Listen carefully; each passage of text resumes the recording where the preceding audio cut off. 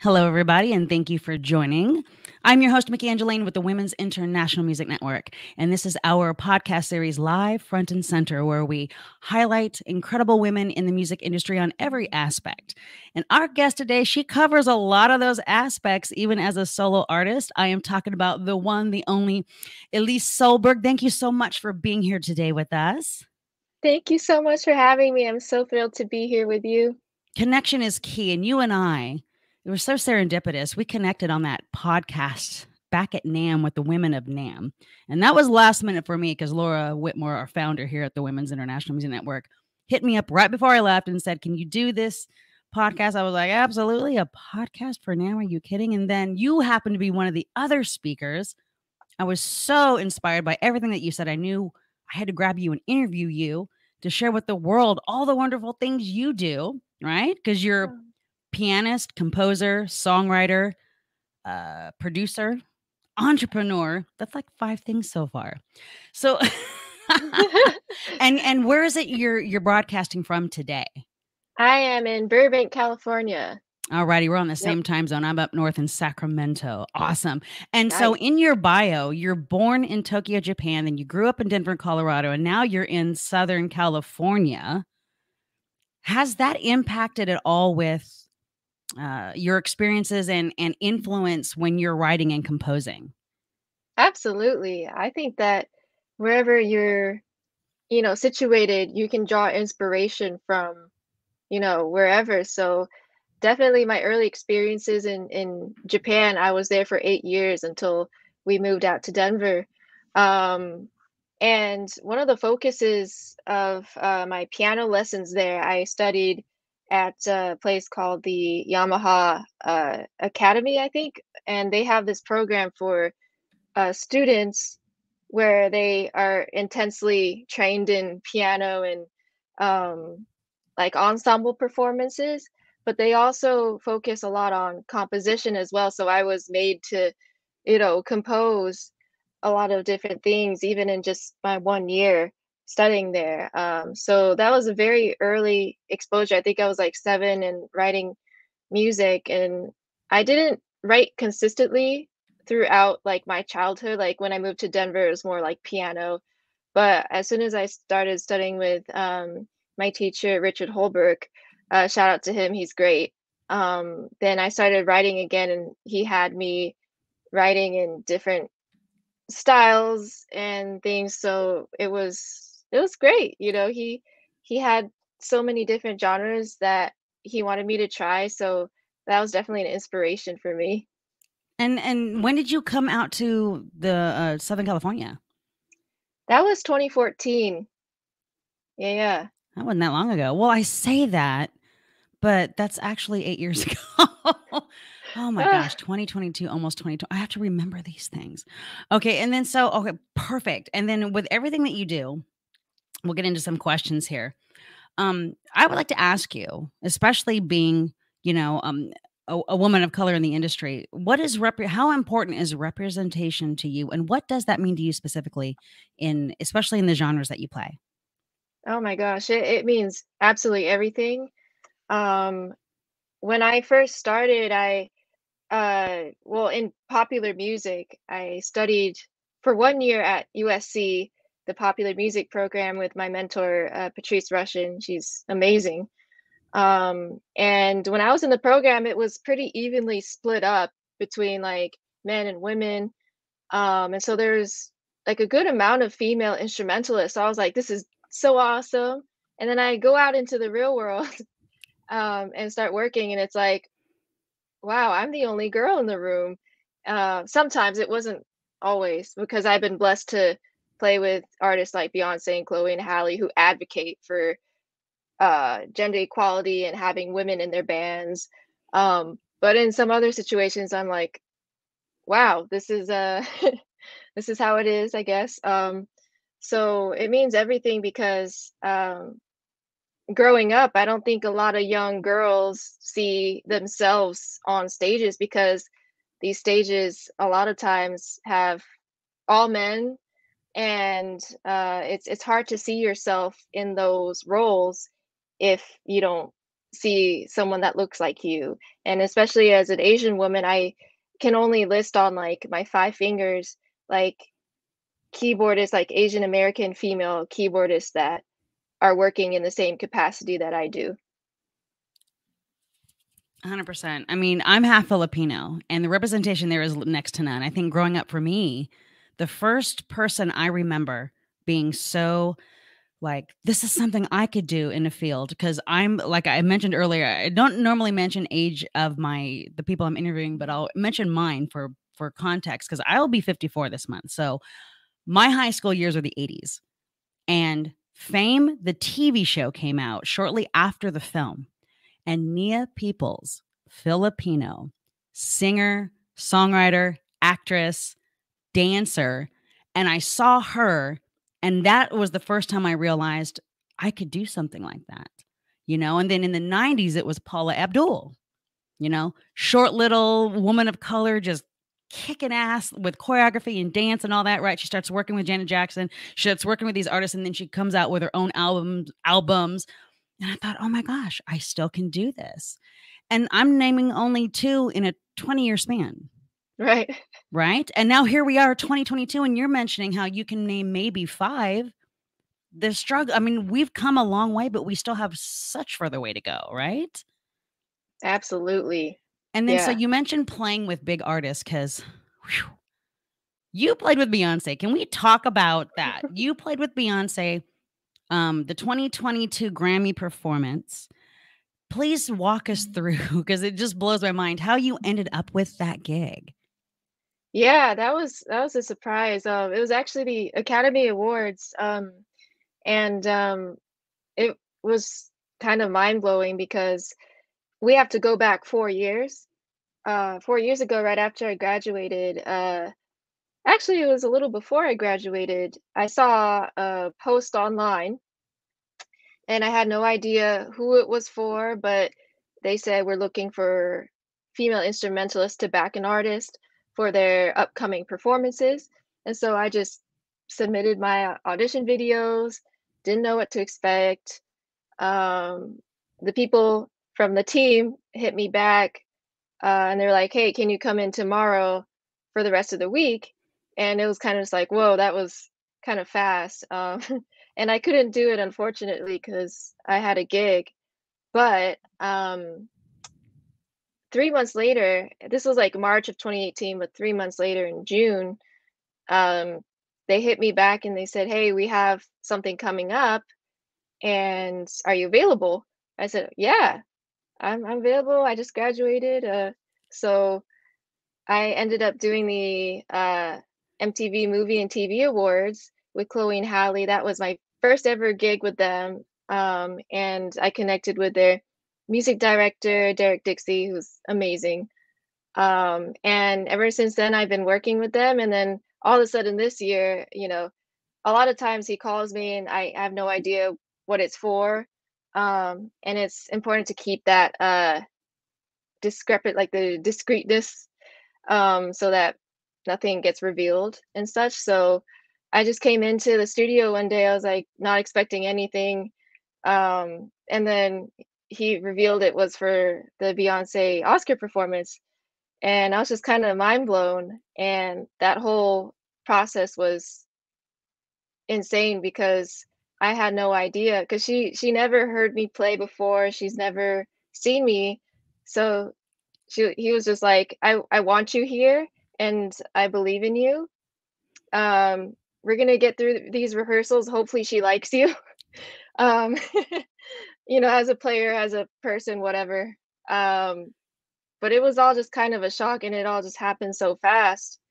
But yeah, I think it's a story in always showing up for people and um, always doing the best that you can, no matter what the gig is. No kidding. I mean, it still blows my mind that you had to say no originally to something, but obviously your talent is seen, because they come back to you, go, "Hey, you available now?"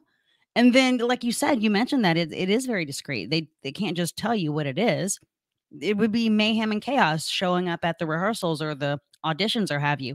So in your field, what you're saying is you just you do your best, you be your best, you constantly practice whatever, and you just say yes pretty much probably almost everything until the opportunities come up is what it sounds like. Because you just recently perform, was it the BET Awards? Yes, that was last Sunday. Yeah. With Chloe and Halle, right? This was Chloe's solo performance. Okay, that's right. Chloe Yeah. Solo, that's right. Yes. And because you're keeping these connections and the relationships you're growing, so the trust is there. Because that's one thing I know in the music industry, that having a trust between artists, agents, booking, all the things, it pays off. But it's one it takes hard work to kind of get to that point. Yes, of course. Like the trust is everything, and especially for Derek, he's said that so many times to me, to all the other musicians he's worked with. Um, you could be the best player in the world, but if he can't trust you, he's not gonna call you because, if are you gonna show up? Are you gonna, do are you gonna play the right music? Because sometimes even though someone's great, they want to play what they want to play, but it's not their job to do that. It's their job to do what the artist wants. And so you could be a great player, but he needs to trust you to fulfill the vision. There it is. So the trust Right, is because important. there's so much that happens behind the scenes with artists like Beyonce, artists like Chloe, all of them. It's as wonderful as we love their performances. It's so important to know that so much goes on behind the scenes and so many people are an integral part of it, like you said. And you don't have Yes. people going off on the rails doing things or not showing up for rehearsals or just ghosting day of performance. Like I'm sure those things happen. Luckily, you're not one of those people. Nope, So, I'll okay. be there. Okay, so let's dive into another area. And I loved this story, so we need to share this. You also compose and produce scores for films. Now, you did one recently, and even though you had mentioned horror films are not your genre, they're not mine either. So, high five, girl. I feel you on that one. You were given an opportunity actually to compose and produce for a horror film. Not only that, but they flew you to Germany, right? So then share with us how that opened up your mind to new possibilities because you looked at it at a different angle once you started working with that, correct? Yes, that's absolutely right. I despised horror films. I couldn't get through even like 10 minutes because of like the ominous feeling that it made me kind of sick on the inside whenever I watched horror films. But I then realized just scoring a horror film that the thing that makes it scary 90% of the time is the music. So being able to be behind it and be able to score something and it's not as scary anymore because now you're the one that's deciding how scary it gets. And so if it comes from you instead of someone doing it to you, so it's like me actually doing it to someone, the roles are reversed. So I got to kind of experiment in that way. It's like how do I want to make this scene feel versus someone just showing you a scene and you're scared. So it was very interesting being on the flip side of that coin, because now I got to decide what kind of musical elements could bring this to life and to scare other people, which sounds terrible, but that's kind of the job. Don't feel bad. People pay to be scared. Don't feel bad at all. And so the name of the film is The Listing. Is there anything you can share with us about the film and maybe even a particular scene, possibly? I mean, without revealing, because it hasn't been released yet, has it? No, it's coming out fall of this year. Nice. Okay. Yeah. And can you talk anything at all about the film without giving anything away that you're contractual, like able to, or Yeah, yeah. So it's set in Germany. I mean, because they flew me out. They that's nuts. right. It's if someone told me 5 years ago, I'd been like, you know, it's impossible. But it's set in Germany. They rented a castle. I think some princess lives there, so they were paying that estate, I believe. But yes, it was like a 1700s castle, So it has so much history and so much energy from the past. So just being there and kind of like observing everything and taking inspiration from that environment was so cool. But I love the storyline because oftentimes horror films, I've learned, just kind of have the jump scares or the gore, and that's kind of it. But with this one, it was interesting because it had such a hefty undertone to it, in the sense that it explored racism and how these two, in the plot, these two NFL players, former NFL players, they moved to Germany to escape the racism that they experienced in America. So they bought this castle for not much money because everyone knew it was haunted over there, but they didn't know in America it was haunted. Oh boy. And so things start happening and they think um it's because of their neighbor that is starting all this, and they thought their neighbor was racist, and they thought, he was saying like, don't, you have to move out of this castle, like, but they're like, oh, you have a problem with like black people being in big castles. And so this whole time they think it's like the neighbor, but actually it's something else entirely. Oh my God, that's a great story arc. So here, you're right. Especially, I've never been to Germany, and to think. So my mindset's stuck in America, and you're right. You just here they're thinking things are happening in the castle, and they think the neighbors are doing it to get them to leave because it's experience that they've, and they're like, no, no, no, no, no, no, it's not us. It's not, like that's great, and I like that you touched on the fact that when you're composing it and this storyline that all influenced the music that you created. Because you're right. I mean, not my favorite genre, but I give prop to like the 80s and even maybe 70s horror films because before CGI, they relied heavily on acting, suspense, and music to relay the fear. And when you have like your classics, and I have these conversations with people all the time, like Friday the 13th, Nightmare on Elm Street, Michael Myers, the original story plot to it and the arc to it. To me, what's important is you do tell a story that it can actually be relatable, that enough of it you feel like this could happen to you. And to me, that's Yes. what makes true horror. If you go outside those lines and it's so out of this, like people can't connect to it and go, I'm not scared. Well, you're not scared because you don't think that'll happen to you. And it sounds like this film is bringing that formula back because it's throwing in modern day things happening to folks where you're not seeing the forest for the trees, so to speak. I like that. Now I really want to see this. Not, of course, just because you produced and composed the music for it, but now I feel like I want to see if it spooks me. But I'll probably have to watch it like in the middle of the day. Yeah, I would. Oh, and I forgot to on the last point.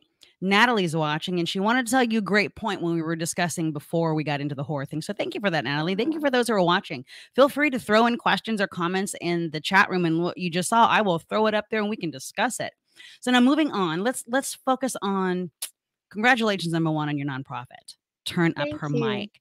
Incredible what you do with that. Let's touch on that. Share with everybody why you started it and some of the projects you've completed since. Yes, so I started it a year ago. Officially, it started as a nonprofit, and one of the things that was really important to me was providing mentors and resources to the next generation of young female musicians and music directors that are coming up. Because I found that I was really lucky in getting a mentor like Patrice Rushen, and it's something that unfortunately a lot of other young women can't have because there aren't as many um, female musicians out there. So there's not enough to, mentor these up and coming musicians and people in the live music industry. Um, so that was really important to me, and I enlisted the help of my dear friends and colleagues who are really amazing musicians, music directors, tour managers, and they all volunteered their time last year to do this 6-week program. and they met with their mentees every week for about an hour each. And it was just such a great experience because now all these young women have contacts that they can keep up with as they progress in their career and ask for advice, because a lot of times as a woman it's like, okay, what do I do in this situation, or what's going on. And I feel like there needs to be more women that are mentors in the industry. Um, and we're going to start in 2023 as well, like the official program, because 2021 was more of a pilot. But we're really excited to kick that off in 2023. And also we do panels throughout the year to kind of enlighten people about the different sides of the live music industry. So at NAMM this year, we had a panel on music directors, and it was such a good panel because we had music directors and we had women on the panel. And we just talked about the role of the music director, which is already an invisible role. You don't see them on stage unless they're playing an instrument, and you don't, even if they're playing up there, you don't know that they're the music director. And so there's a lot of, misunderstanding about what it is or what they do. And then that very fact of it being so invisible, um, it really doesn't help the fact that there's only like 4 or 5 working female music directors, out there right now. Because I did a little bit of research. I did a survey of about 28 music, like concert tour documentaries, and only 2 of them listed um, female music directors, and both of them were Beyonce films. And Beyonce was listed as one of the music directors, and then earlier in Beyonce's career, she had a music director named Kim Burse, and she was listed as music director as well. So I put on this panel in the hopes of kind of enlightening people about the role of the music director, but also just, hey, let's try and bring more women into the fold. And everyone on the panel was just so gracious about how they can help and how men can help as well. So it was a great time, and we hope to continue to do more of these panels because I think not one is enough. So we need to do it at universities and different conferences so that people can see it and start to acknowledge that this challenge exists. Oh my gosh, you right there. Especially, I thank you for doing that. Kudos to you for that, because it's important to know that although you only listed like a handful of women, it doesn't mean there's only a handful of women that do it. That means the door only opened for the handful of women. And having your I've always noticed like doing things at NAM really opens doors, because with you, with Stephanie, with Natalie, like these doors have opened exponentially just for myself. And yes, please do your tours in universities, do your tours in colleges, start at local levels in all areas in education where most schools, because of lack of funding, music is no longer part of it. So Right. that could be under the guise of career, a career panel, and it has to do with music industry and especially women in the music industry. So please, we need that. We need that from folks like you. See how amazing you are. I told you, you're just Oh. you're just that amazing. Now, okay, next question, because you play a variety of genres. Everything Hmm. from classical, you've touched on like the rock, the hip hop, even jazz. So what is it? So here's the, because we've discussed this before. What are the differences that you've noticed from like a musician, a creator's perspective? And then what has been your experience with those who feel one way about a genre and then they might have a different opinion about you know what I'm saying? Like the whole nuance of mine's better than yours or yours isn't considered really music kind of thing.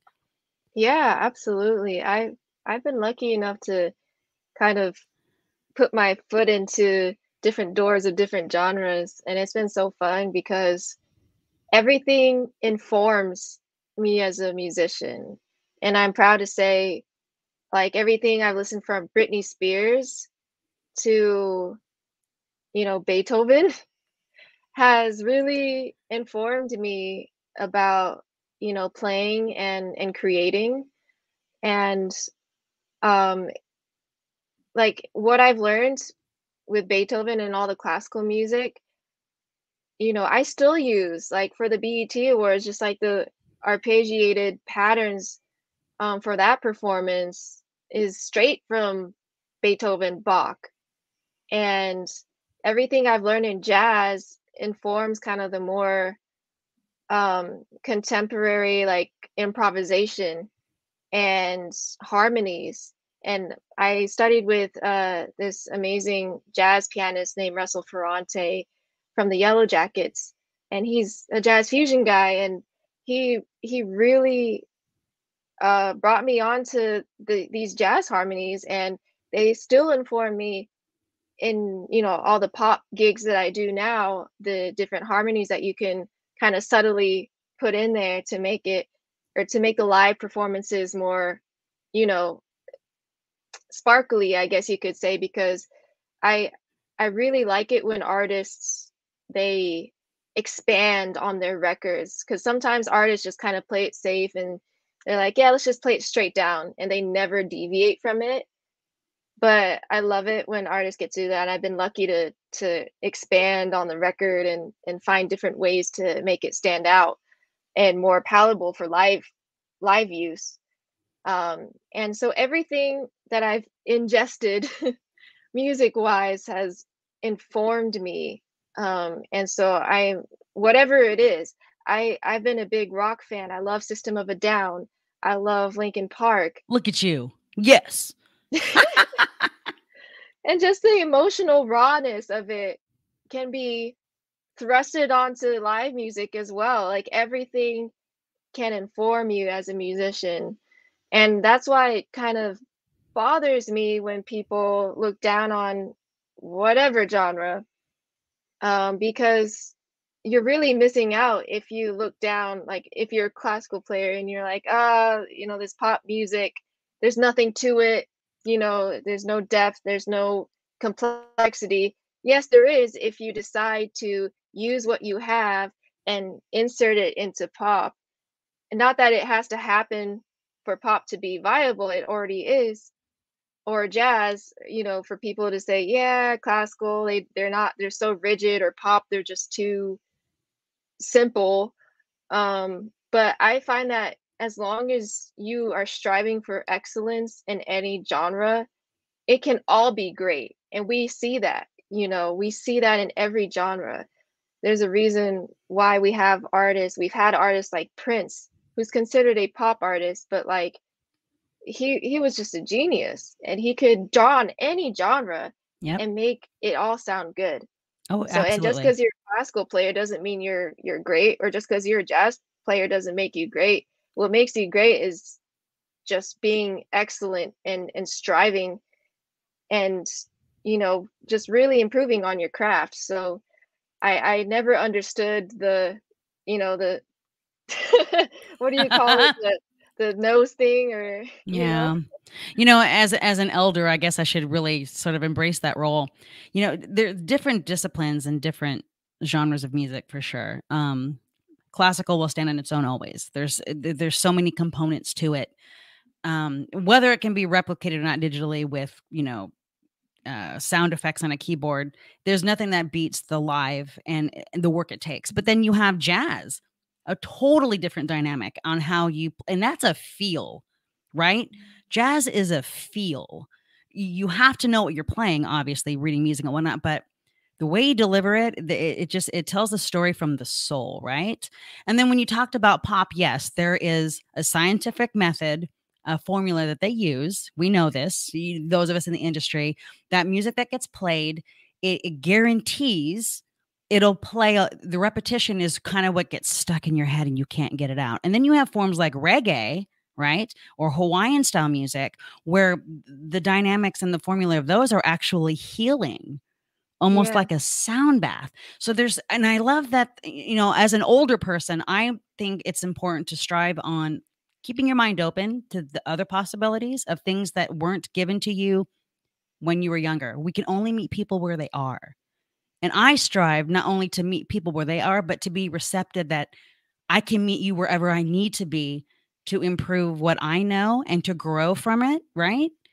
Yeah. So, I mean, like Toki Monster, I think we discussed this off air when we were talking, and, an artist, her creations are incredible. And her backstory with what happened with her and her health and how she overcame that, was incredible. And there might be people who look at her art and think, that's nothing. It's like, and going back to Prince, even because when Prince was popular, media really controlled the narrative because the internet wasn't as feasible for us to Google and look up and do our own research. So we weren't always privy to his genius unless we saw him in concert or saw, because he rarely did interviews, right? He was the most private person out there. In fact, it wasn't until he passed away were we even able to access his music online. He protected everything for a reason. And I love that younger folks like you can appreciate that kind of thing and know, because that was a long time ago. He was like early 80s into the 90s. I mean, he was still relevant up until the day he passed, but when he hit the scene, it was freaking 40, 50 years ago. So good for you though. Good for you. I love that you touch on it's like you never stop, it seems. You're open to learning everything there is about every aspect of music, which I love. So in closing on this, because you do your own music, I was saying how I refreshed and listened to the EP that's on your website, which I need to remember to let people know. So there's her website. Please go and follow her on all the socials. Follow Elise on all Thank the you. socials.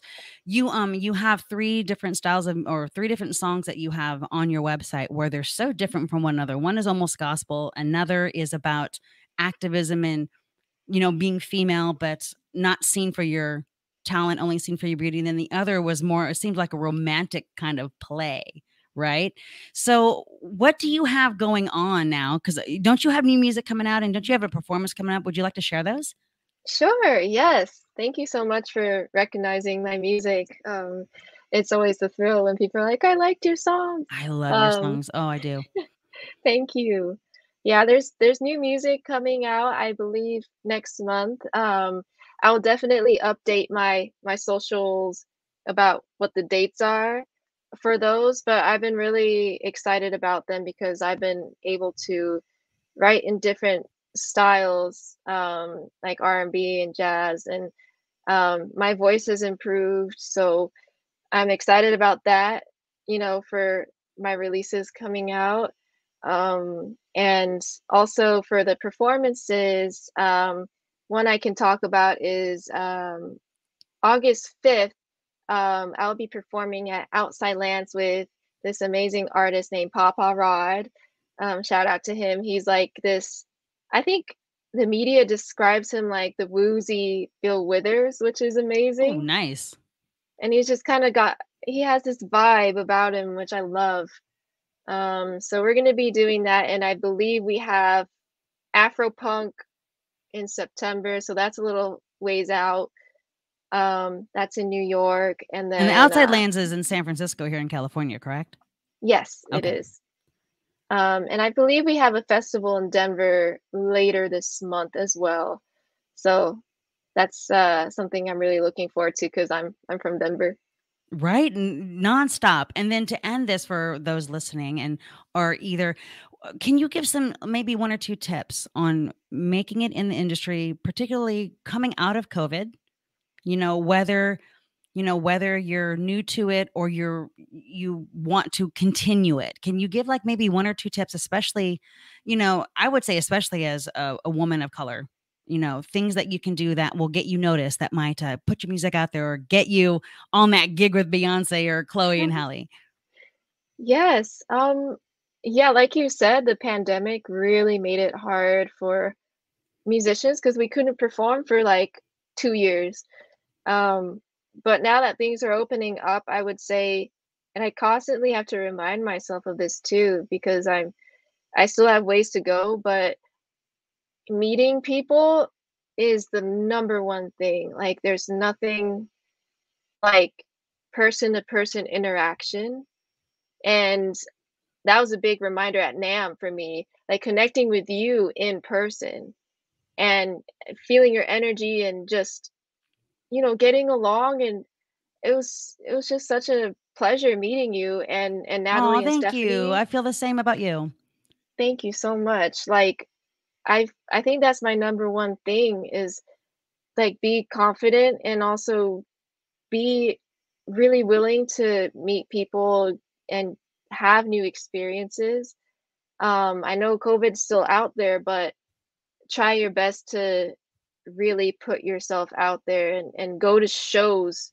And, there's a lot of musicians that don't get acknowledged after the show. So if you actually just go up and talk to them, like I actually personally know Lewis Cole, who's an amazing jazz fusion funk artist. Don't know how to describe him, but you know, I I like made it a point. I was like, I gotta meet this guy, and he was just so receptive to meeting me. And you just never know. And he's giving me a few tips on my music, my own music. So it works. I think just meeting people at shows and different events. Well, Nika says you're amazing and an admirable talent. So thank you for that, Nika. Oh, thank you, Nika. Love you. I agree. I was, as far as NAM, we're all kind of still learning how to people again, right? I definitely believe that the virus is real, and I'm, triple vaxxed. I'll mask when I'm asked. And it was a little, I felt, I had to admit, I was, as much as I loved coming back, I was like, how's this going to be? But I tell you, connecting on the different panels and doing our She Rocks Awards and then doing the panel with all of you reminded me how important that is. Because, emails or Zoom, even Zooming, though, it's weird, like emails, texting, posts on social media, that's not the real person. When you're face to face with folks, the synergy is there, the energy is there, the intent is there. And then Yes. the conversations are organic. And then they flow from there. And before you know it, great things just grow from it. So that's a great one. Thank you for that. Especially like you said, COVID's not, it's still here, but at least we now have a better way of protecting ourselves and handling and knowing what to do. That's what we didn't have 2 years ago. So that's good. We're not, the fear factor, I think, is we have a little more to feel secure about certain things. And yeah, outside lands, please, now that I'm saying it correctly. I will do my best to come out and see that, because that's a Friday. That's August. You're Ah, not too far away. I would love to see you in that and all the others. So like I said, our website's right there at elisesolberg.com. Follow her on the socials. And thank you for watching. This is the Women's International Music Network. This is our podcast series live front and center. You can visit our website if you want to see, past articles or anything here at thewimn.com. We also have a She Rocks podcast. And now that things are opening up, we're looking forward to, hopefully starting in the new year, doing our panels, because we travel as well. And we need to get you on one of those, Lise, for sure. I would love to. Because Oh my you God. and maybe do some cross collaboration with your Turn Up Her Mic as well, because we appreciate all that you do. And I want to thank everybody who had comments in this section too. I love it. Look at that. Oh, Natalie, you rock. Yes. Natalie, you rock. Thanks, Natalie. Absolutely. And my name is Mickey Angeline, and our guest here. Thank you so much for being with us, Elise. And as we end out this show, like I always tell everybody, every day that you wake up, you determine how your day will go. Have a safe and wonderful weekend, and